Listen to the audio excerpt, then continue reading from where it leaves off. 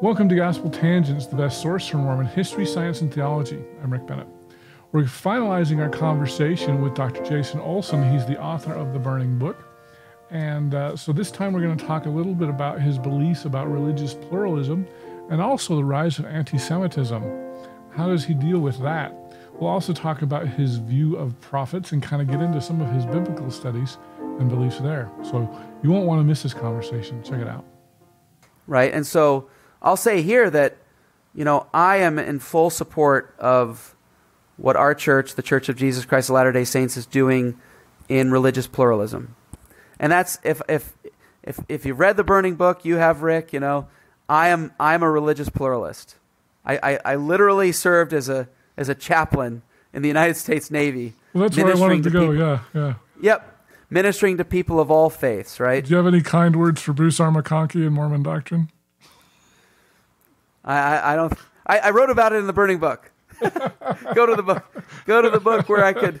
You could see it. Yeah, I'm a religious pluralist. I think what we're doing with Islam is wonderful. That we're reaching out the hand of religious pluralism and acknowledging Muslims in their own faith tradition. What I ask for, and I think people like Trevin and certainly I definitely feel the brethren feel this way. With they just invited Rabbi Ari Berman, who's the president of Yeshiva University, to speak at BYU. So I'm just so thrilled to see that we're reaching out the hand of religious pluralism to Judaism, right? Because you know that there's a history of Jewish-Christian relations where we have not acknowledged Judaism on its own terms, right? That Judaism is its own religion that is legitimate and valid, right? But I mean, I'm thrilled to see that we're doing that. I think that when so anyway, and Trevin has always been that way, but there's definitely Latter-day Saint leaders and scholars who have not thought that way. J. Reuben Clark and perhaps Bruce R. McConkie. Yeah. And that obviously bothers me, but just to say, okay, Judaism is its own, like I talked about Judaism is the Sinai covenant. If you want to simplify it, that's it. God took a people out of Egypt. They were slaves, and he liberated them, and he brought them to Mount Sinai, and he made a covenant with the whole people, gave them commandments, and that covenant, God charged them to pass it from their children to their children's children, for forever. And that's Judaism. You're passing down that covenant from Mount Sinai. With its teachings and instructions and command, Torah is instruction, right? It doesn't literally mean law. That's not, chuk or chok is, that literally more means law in Hebrew, but Torah is literally instruction. It's revelation. Here's a revelation that gives you instructions for how to keep this covenant that God made with the Jewish people on Mount Sinai. So that's for me, that's Judaism. And it was pretty cool to see the president of Yeshiva University say, I represent a tradition that was revealed by God to Moses on Mount Sinai for thousands of years. And that's what I represent. I'm representing an ancient tradition. That was pretty cool. And so anyway, I think that's a beautiful pluralistic conversation that I support. Now, yeah, so I would say Trevin, I appreciate him for appreciating that we have something to learn from Judaism as a religion, not just from dead Jews. There's a famous bestseller by Dara Horn called "People Love Dead Jews." So I encourage people to read it. But we have to ask ourselves: Do we just love the Jews of the Bible that are dead? Do we just feel sympathy for Holocaust victims.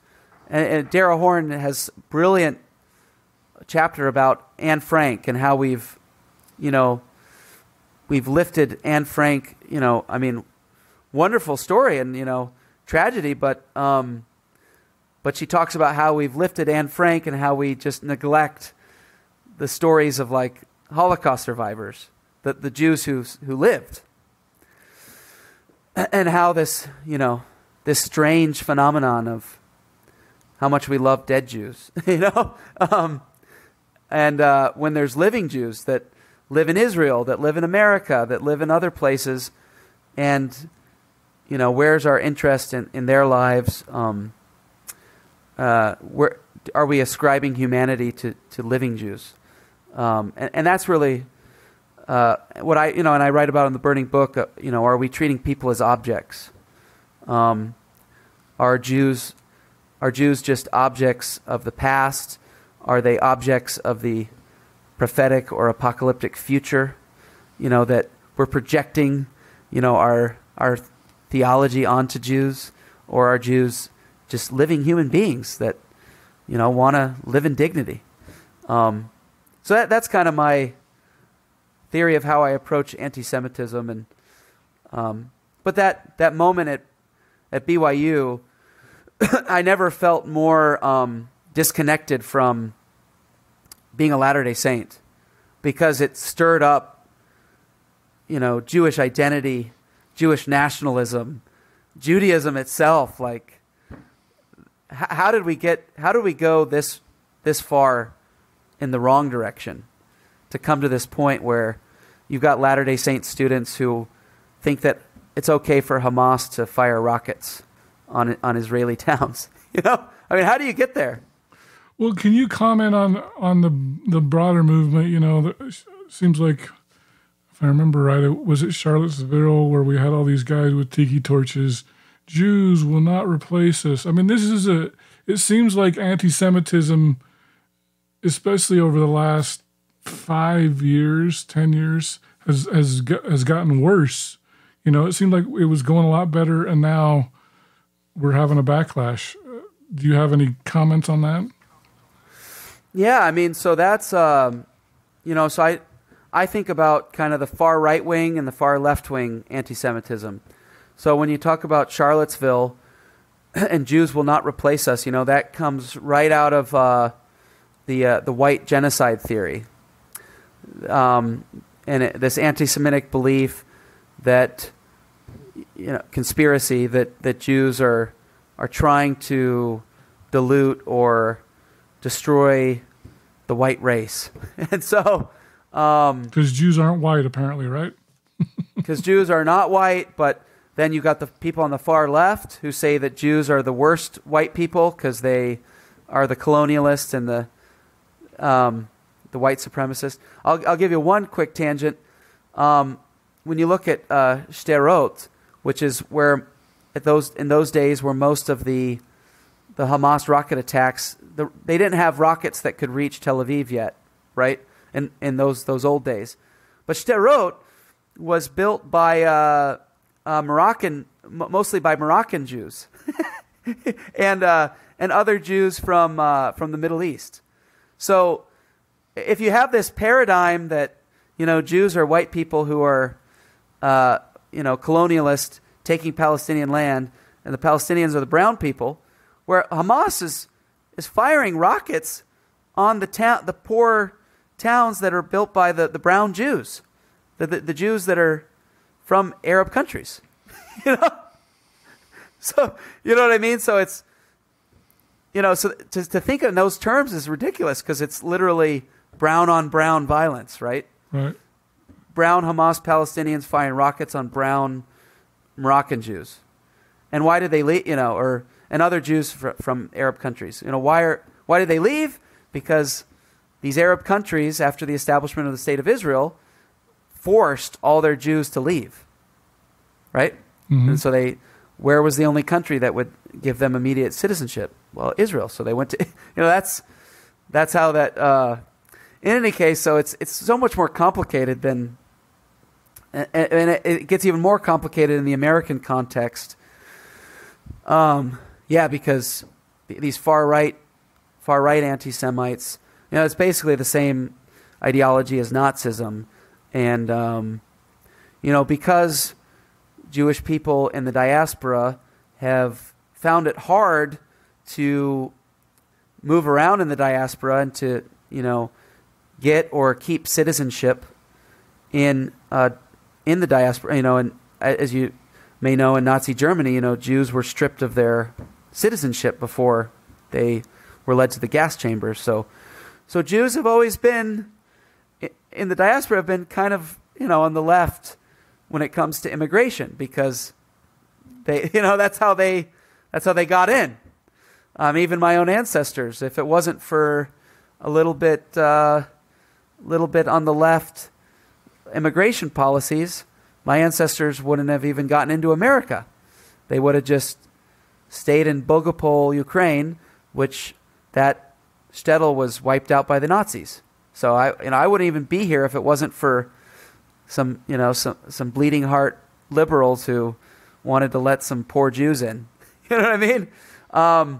So typically, American Jews are, for the most, there's exceptions, but I feel a little liberal on immigration, and they support brown people, black people, non-whites to come into America. And if you're a white supremacist, you hate that, because you want to create a white ethno state, right? So and the Jews you see the Jews as wanting to have human diversity, and the Jews are ascribing humanity to black people and brown people, and those Jews see the image of God in these non-white people. So that's a problem. You gotta get rid of them, so that we can have a pure Aryan state. And I mean, it's the same. That's what I see as the heart of it is, and that's what later on got me into the teachings of Abraham Joshua Heschel, who, as you know, stood with Martin Luther King Jr. for civil rights. And because Heschel was, when he was a Holocaust survivor, and almost all his family perished in Europe, but when he got to America, he was still fighting the Holocaust, right? And he saw it in the white supremacist regime, in the United States, and literally, viewing black people as not human.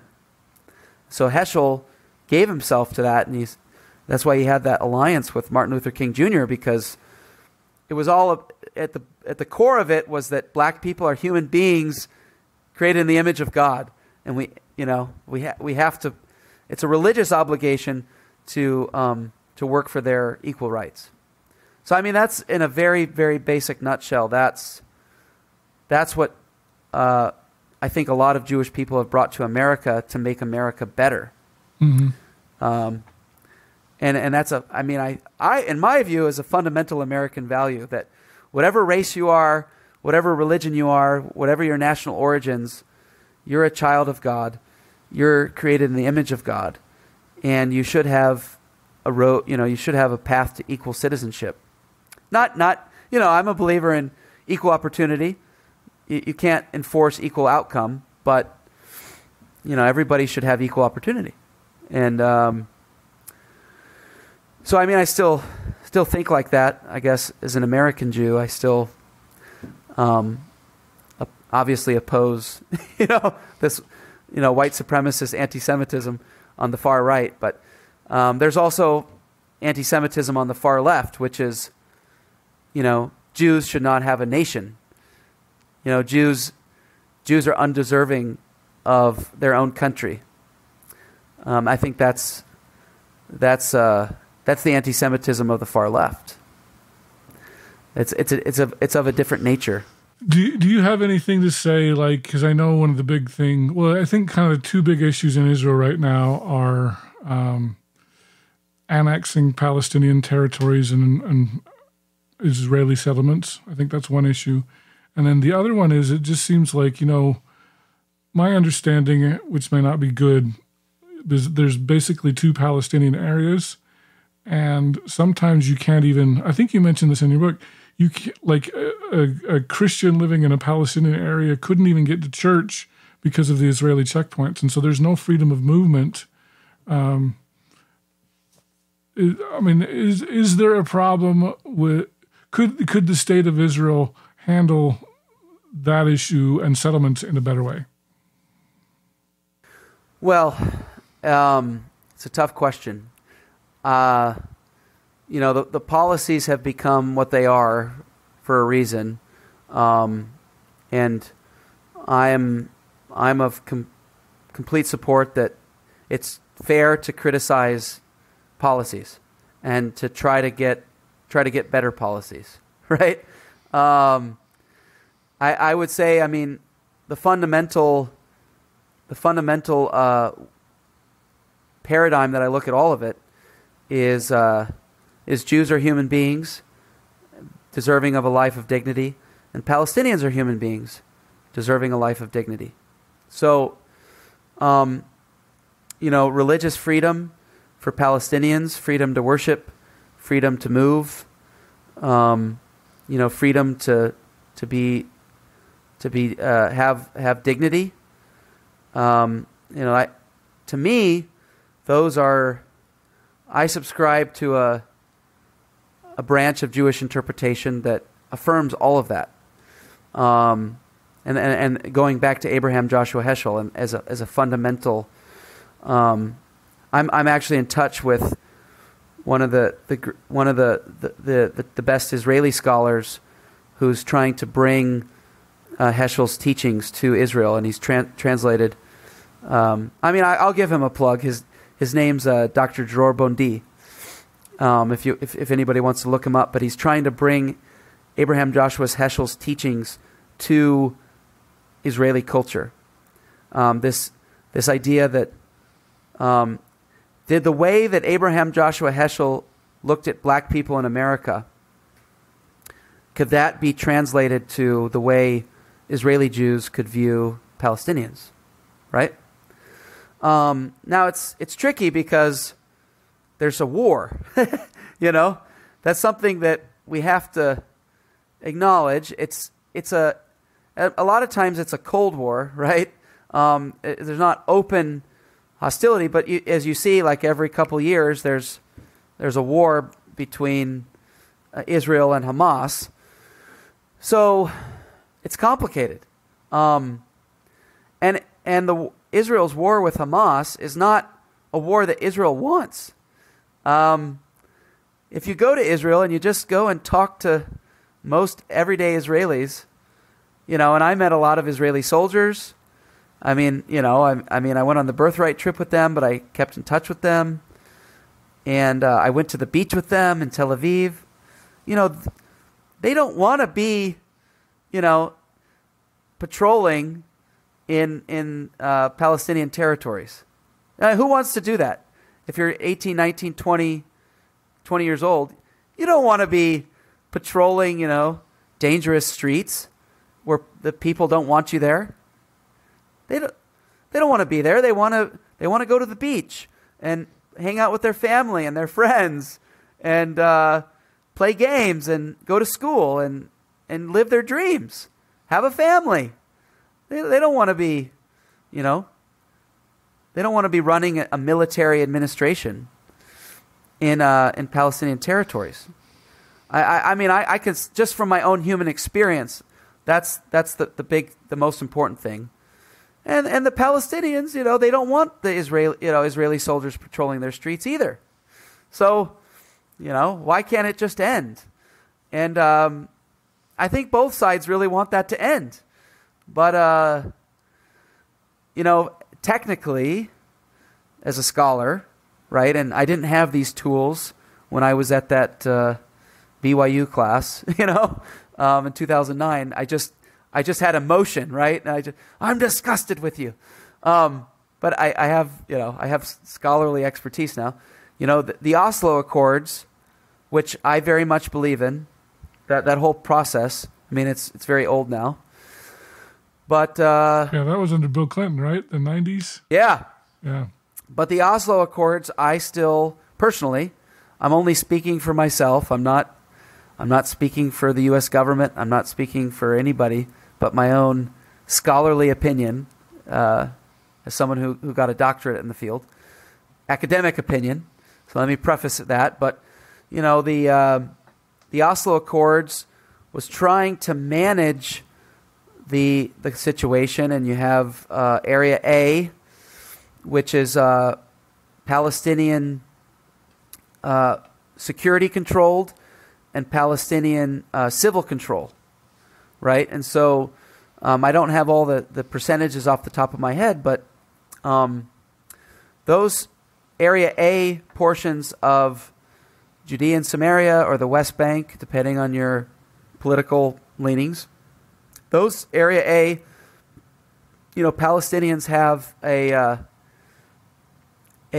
degree of self-determination, right? They have their own police, their own law enforcement, they have their own judges, judicial system, they have their own mayors, and so those Area A portions, I think obviously I think Israel should respect those, and that's what was agreed. Sometimes there's terrorist problems, and terrorists are going in and killing Israelis, and Israeli military has to go into Area A, and that's very tragic. But if if there's a terrorist problem and you're trying to stop it, you gotta sometimes go into territories you don't want to go into and solve the problem. In Area B, there is Israeli security control and Palestinian civil control. So, Palestinians still have their own judicial system, and they can go to their own judges. They have their own political leadership, their own mayors and whatnot. But the Israeli law enforcement or Israeli military is still present in the Area B. And in the Area B are majority Palestinian territories. And the way I look at it is, I am an American, Democrat in the sense of, lowercase d. Like I believe, I believe you should have democracy, right? And so if there's Palestinian majority, the Palestinians should have some self-determination. So I do hope, personally, that Area B Palestinians will have more self-determination over time, and that they'll be able to have security control over Area B in time, and they'll be able to, they'll be able to live lives of dignity, and not have Israeli police or Israeli military there, so that they can just live their lives. Area C is really complicated.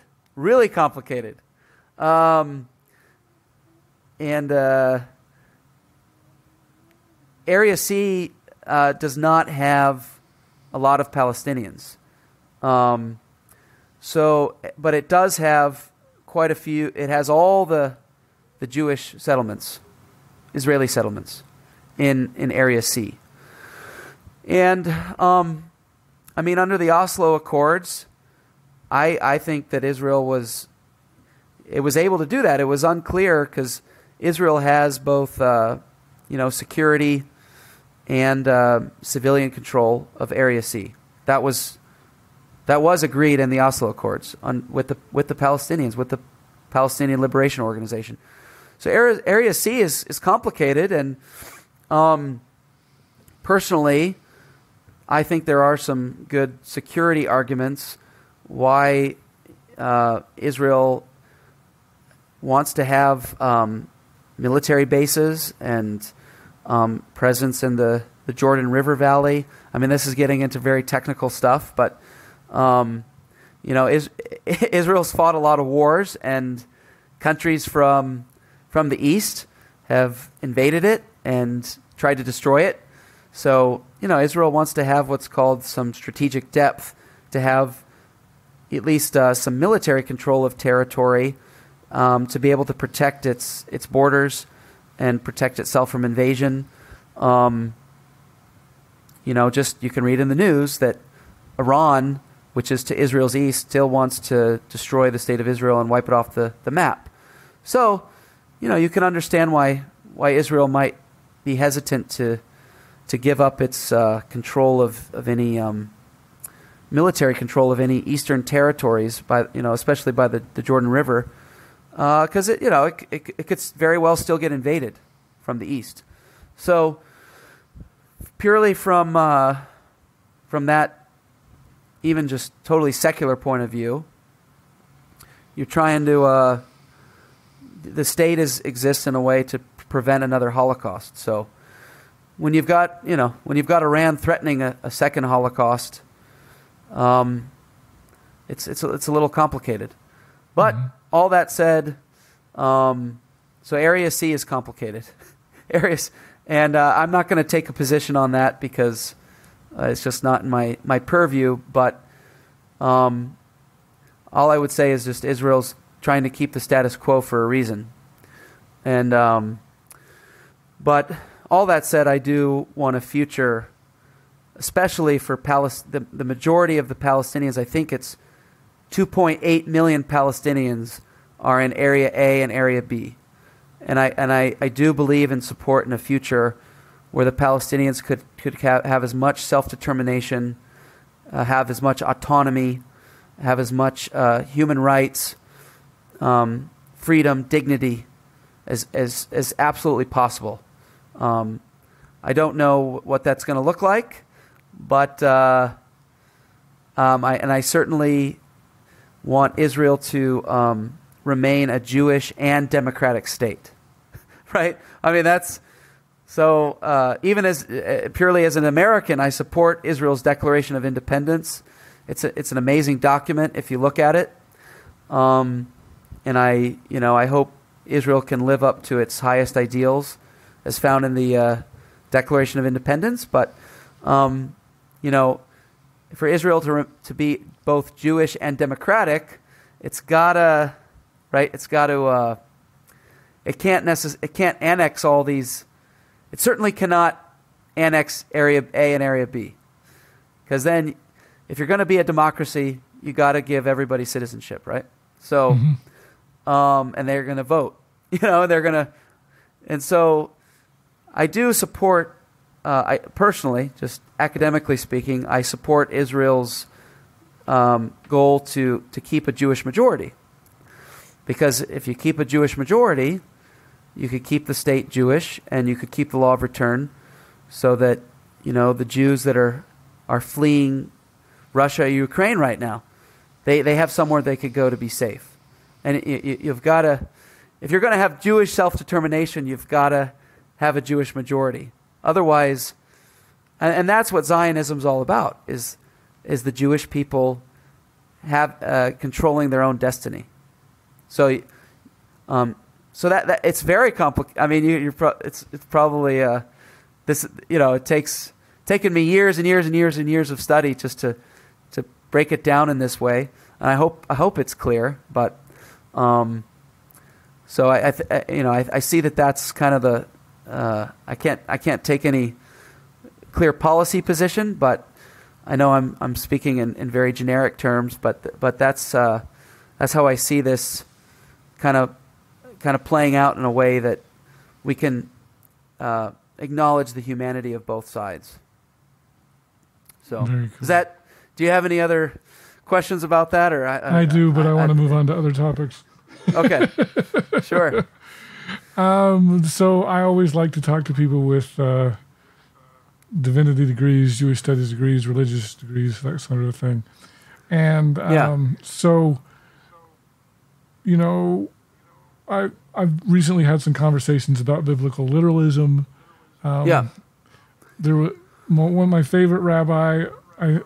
I've never met him, but he's one of my favorites. Is Rabbi David Wolpe. I think he's from Los Angeles. Yeah. And I watched a video he did decades ago, but it really struck me on the Exodus. And he said Oh, and this kind of ties into the documentary hypothesis as well. But he said the Exodus didn't happen the way the Bible says it happened. You know, and so there's a little, and so, you know, I remember another scholar in this same video said that there's not one shred of evidence of the Exodus ever happening. You know, and that Moses is kind of a myth, and you know, and then we have, or if he's not a myth, maybe he was a real person, but there's been so many stories told. The parting of the Red Sea never happened. I mean, I know there are other people who have tried to explain it, but my question is, you know, how much, especially the first 5 books of Moses, how much of that can we say is historical? Because up until Josiah, I don't think there's really any well-documented history from the first 5 books of Moses. Would you agree with that? I lean a bit more toward biblical literalism, actually. I can acknowledge that, you know, we don't have, you know, archaeological evidence of the Exodus or of the revelation at Mount Sinai, or that we know for sure where it is. But despite that, you know, and I've studied the archaeological arguments and all that, but I do believe that it all happened. you know, and I actually think it's, you know, it is kind of complicated as a Latter-day Saint because, you know, critics of the Church of Jesus Christ of Latter-day Saints make a lot of, you know, arguments against the Book of Mormon with similar tools, and you know, where's the archaeological evidence for this? Where's the archaeological evidence for that? Historical evidence, textual evidence. But for the Exodus and the revelation at Mount Sinai, I do believe that happened. I don't know where it happened. Jewish tradition itself admits that something very transcendental happened. I mean, you could go into the deepest Jewish sources that at Mount Sinai, I mean, even a Jewish teaching is at Mount Sinai, the children of Israel literally overcame the fall of Adam and Eve. And they became as angels when they heard the voice of God and they received the Torah. So, you know, I mean, and as you know, Jewish tradition is open to many different interpretations. So even from a Latter-day Saint language, you know, using Latter-day Saint language, you know, were the children of Israel taken into heaven for a temporary period, like Enoch? I mean, in our own Latter-day Saint tradition, we have, you know, Enoch's city of Zion was taken into heaven, and, you know, wasn't actually in history, but transcended history itself. So I'm open to those different interpretations, but for me, I know that something happened, that there were, you know, the 12 tribes of Israel, the children of Abraham, Isaac, and Jacob, and they were actually slaves in Egypt, and Moses took them out, and those I do believe those miracles happened, and but as far as that revelation at Sinai, you know, was that a transcendental experience, or was that a historical experience in the sense that it was concrete at a literal mountain? To me, I'm not bothered by the question at all. But there was something radical that happened, and there was definitely, I believe there was a historical Moses, and he received, you know, a Torah that was revolutionary, and that changed the paradigm of how a society and a civilization should live itself out. And I've studied the Canaanites and the Phoenicians and the the Assyrians and the Ugarit and and all those other Mesopotamian texts. I have my ancient Near East texts, and I've studied Egypt. Nothing compares. There are similarities, but nothing truly compares. I think to the righteousness and the morality and the innovation of the Torah. I think it is unique in the ancient Near East.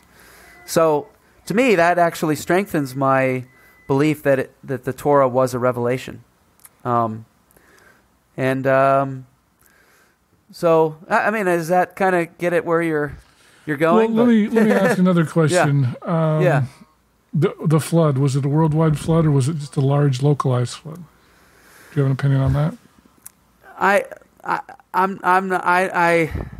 think that because there's other flood traditions, Enuma Elish, and there seems to be a human memory of floods in other civilizations. I believe that that it was a global flood, and Noah started over. I mean, I guess I lean pretty orthodox. Okay. I would have. How about the book of Esther and Ruth? Or I've heard that a lot of people believe, and Job is another one, that those 3 books are fiction. They never happened. There's anachronisms. Would you agree or disagree with that? Well, you could have. I'm open to the idea of biblical fiction that you could create a fictional character in order to illustrate divine truth. We have had general authorities that wrote books of fiction. Paul Dunn comes to mind. Yeah, are you familiar with Paul Dunn? I'm familiar with him. I don't think I've read much of his stuff, but for example, like The Work and the Glory, right? It's it's teaching. But that's a historical fiction. Paul Dunn. Yeah, I remember when he spoke. I was young. Like, I can remember having tears, and he would just tell he was really like he was a minor league baseball player, which wasn't really true, and he was in the army, but which wasn't really true. Like all the stories he told in general conference, and then he got released, and there's a book by Lynn Packer, I think, that talks about all the lies basically that he represented in general conference. Like, he was one of the most famous, most emotional speakers ever, and then he kind of, all the yarns came undone, and he's kind of like, oh, Paul Dunn, he's a bad guy. So, The Work and the Glory, that's marketed as fiction. You get tennis shoes among the Nephites. That's marketed as fiction, but yeah. When here's the issue with Esther and Ruth. A lot of people want to say those are fiction, but supposedly David and Jesus, their ancestors were Ruth and Esther. So if you say, well, the stories didn't exist, why is Jesus related to 2 fictional characters? That's the question. Well, yeah. Like I said, I lean towards biblical literalism, so I'm not offended if people have a different opinion. But I just I believe that the biblical writers were serious people and were prophets. We could get into authorship and all those things, but I believe that the biblical writers were honest, and they were trying to convey to their people the record and the truth and what actually happened the best as they knew it. I don't believe that the biblical writers were trying to deceive anybody. Could they get something wrong or misunderstand history? Are we saying that the biblical writers were historians? That's not their purpose. They're not They were prophets. A prophet and a historian are two different things. Now, as Latter-day Saints, we believe they should be fused because Mormon was a historian and a prophet. But that doesn't mean that all the prophets are historians, right? They have visions and dreams, and they record those things. So, they have transcendental experiences that don't properly belong to history at all. So, and that's where I'm at. I mean, I guess you could argue. I mean, I've never even thought of this, but I'm both a mystic and a historian. I mean, I have been trained as a historian, but I'm also a mystic. In the technical sense of the term. I mean, that's, the burning book. The burning book is a mystical story. Yeah. Could you prove as a historian that I heard the voice of God when I tried to burn the Book of Mormon? No. It's not in the realm of history. But it's a transcendental experience. It's a mystical experience. And for me, that's real. So, other stories come up like I talked to Colby Townsend. There's the story about the walls of Jericho that was supposedly, they marched around the city 7 times and then the walls fell down. Well, Colby says that basically there was a wall and it was on one side of the city and it was to collect wall, and the city was like 300 years old at the time that the story was written. And so the Jews were like, just kind of made up this story about marching around 7 times because there was no wall. I mean, there was a wall, but it didn't surround the whole city. And so, it calls into question the whole, is this just a myth? And no, I mean, these are good questions. And I respect everybody's opinion. I think where the rubber hits the road is, did the covenants actually happen? Right? And that's where you're going to get people in faith crisis and, where secularism just takes you too far. And that's why I'm insistent. The covenant that God made with the children of Israel on Mount Sinai, and he made a covenant with the children of Abraham, Isaac, and Jacob, where God swore an oath to them. And they said, we will listen and we will obey. To me, that really happened. That covenant happened. So, and it's real and enduring. Like I said, if they were literally on the earth or they were taken into heaven to make the covenant, it's I'm okay with either interpretations. But if we don't have that foundation as members of the Church of Jesus Christ of Latter-day Saints, then how are we going to take baptism covenant seriously, temple covenant seriously? To me, the Book of Mormon interprets the Bible. So if Book of Mormon writers say, hey, this is how the Exodus happened, and there was manna, and there was the parting of the Red Sea, and there was 40 years in the wilderness, and there were revelation and instruction. Well, that's what the Book of Mormon writers say,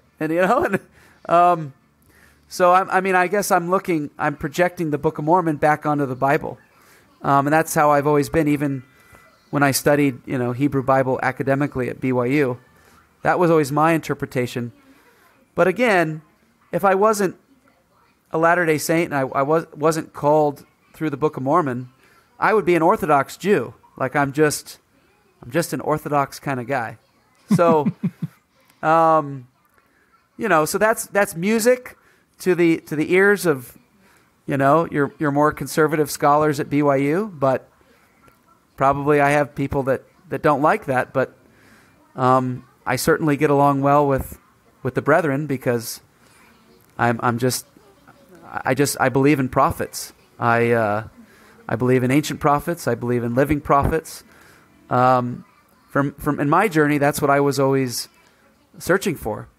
Was I'm reading about Moses in the Torah, and Korach rebels against him, and he gets swallowed up.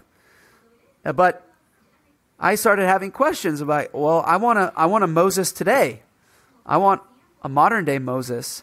Where is our Moses today? We've got, we've got these wonderful rabbis. The Orthodox would say in Salt Lake City, Utah. And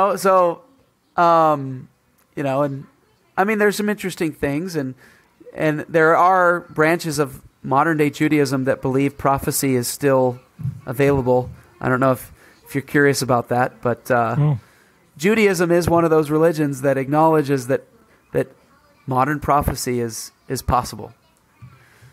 So anyway, we could get into a lot of,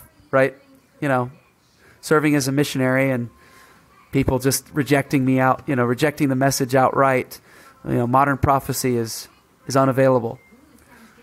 It's a Bible. We've already got a Bible, right? But as a Jew, that's why I say, I don't know, it could be offensive to people, but I'm not a Messianic Jew. I would define myself as a prophetic Jew. I'm a Jew who needs prophets, who believes in prophets. And that's why I'm also willing to acknowledge that, I've been warned. I'm not going to say Abraham Joshua Heschel was a prophet, but as I read his writings, I believe Abraham Joshua Heschel tapped into prophecy. So, and I can't deny. And I wrote about that in the Burning Book when I read Heschel's The Prophets. And he was able to gain prophetic insight into the situation in America, right? The problems of injustice, and for me, that's what a prophet does. Is calls people to repentance. Anyway, for anybody, I highly recommend Abraham Joshua Heschel, The Prophets, the most clear, well-written introduction to what is a prophet and what are they supposed to do. And that's, so I'm a prophetic Jew. So that's and that's led me into the Church of Jesus Christ of Latter-day Saints. So I guess, but it is a matter of faith. I can't, and I do differentiate between faith and maybe perhaps secular academic investigation. I support both, but some things we just can't prove, and again, biblical writers are not historians, so they weren't intending to be. Maybe they were trying to be, and Chronicles, you could argue, that's supposed to be history, literally Chronicles. But prophecy is, I believe in prophecy. I would argue that prophecy is separate from history, and prophecy is not just seeing the future. Prophecy is insight and revelation into human nature as it exists now.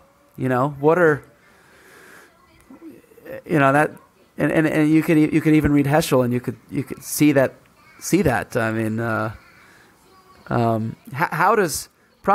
How does God feel about what human beings are doing right now? How does God feel about it? That's prophecy. At the bare minimum. You could, the pathos of God, and God exists outside of time and outside of history itself. So we're talking about, really, it's complex. When God reveals truths, He's not bound by history even. So, but I allow God the right to reveal truth as He wishes to us. I've always believed that. So, in any case, that's where I stand. But okay. Well, I know it's getting late, and I appreciate you because I know you get up very early. In fact, it's tomorrow where you live. That's right. I'm in the future, so that's right. I'll tell you what happens in America today. There you go. So, Jason Olson, I just want to thank you so much for being on Gospel Tangents. I forgot to bring my book, but I have a book. I wish I could get you to sign it, but you're in Korea. And by the way, you're friends with Greg Pavone, I think, right? Yes. He's in Korea. Yeah. Yes, wonderful, wonderful friend. And Casey Kern, I think, and yeah. So shout out to Casey and Greg. Hopefully, you guys watch this. And but I just want to thank you so much for being here on Gospel Tangents. And I'm going to give away. Pretend I'm holding the book here, the Morning Book. I'm going to give away a copy to one of my listeners. So thank you. Make sure you get in that drawing. So thanks again for being here on Gospel Tangents. Really appreciate it. All right. Thank you. Thank you, Rick. It's been a pleasure. I hope you enjoyed our conversation with Dr. Jason Olson. Jason, thank you so much for getting up so early in Korea. And it was a nice time for me, but I know it was very early for you. Kind of a little bit back to the future. So anyway, thanks a lot for sharing your testimony and for indulging my questions on biblical questions. So really appreciate that. In our next conversation, I'm excited to introduce Dr. Paul Reeve. We're going to talk about his latest book, which talks about the priesthood ban. So this is Isaac Lewis Manning, Jane Manning James' brother, who converted to the Church of Jesus Christ of Latter-day Saints in Connecticut within a few months of Jane's conversion. Part of her family that embraced the gospel, and he went to Nauvoo with Jane and the rest of the family, became a cook for Joseph Smith in the Nauvoo Mansion House. And then at the murder of Joseph and Hiram, Isaac dug 4 graves. He dug 2 graves that were decoy graves where caskets filled with sand were buried because they were afraid that the mobs that killed Joseph and Hiram would come back and desecrate the bodies. And then he dug the actual graves where the bodies were buried at the Joseph Smith homestead. Thanks for listening to Gospel Tangents. If you'd like to support me, please subscribe at gospeltangents.com or on patreon.com/gospeltangents, or you can watch entire videos at youtube.com/gospeltangents. I really can't do this without your support. I'd love to do it full time, and I need a lot more people that are willing to help me out. So I'd really appreciate that. So thanks again for listening, and don't forget to check out some of our other videos.